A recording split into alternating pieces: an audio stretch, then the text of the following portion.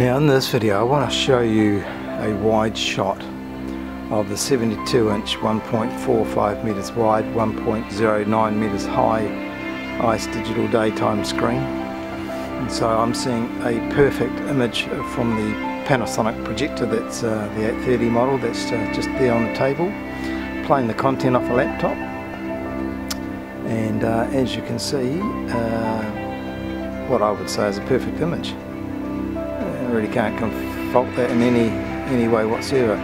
So in terms of other technologies you could consider, well, you're certainly not going to get that brightness from an LCD or plasma screen or monitor. An LED certainly won't give you that resolution for the price that a projector and our screen would cost. And if you wanted to use a matte white screen you could, but you probably need to spend upwards of $100,000 on the projector to get the same brightness. Most people forget the screen is the most important part. If you're simply using a matte white screen, you're throwing away in an environment like here, outdoors, up to 95% of the brightness of the projector. The screen can't do anything with it. A white screen is absolutely hopeless. And that's what a lot of people have found when they find out about our screens. They come to us mainly because they have a serious display problem. Now I want to show you what it's like if you were using a matte white screen. Now you can see the board down underneath the screen. I'm going to hold that up. In fact, what I might do, yes, I'll hold the screen up and show you what is the difference. And we'll just rewind the clip a little bit so we get a full play there.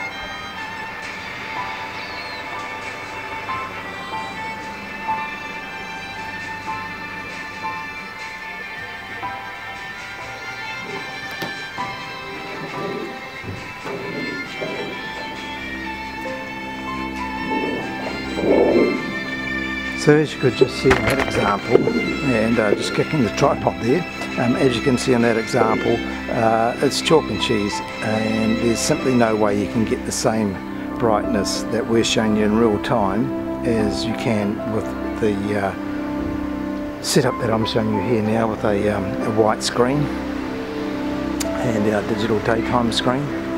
Just nothing will match it. Hope you enjoyed the video. Contact details will be on the edited version of this video and also on the accompanying text. Thanks for watching, and you know how to contact us. Thanks a lot.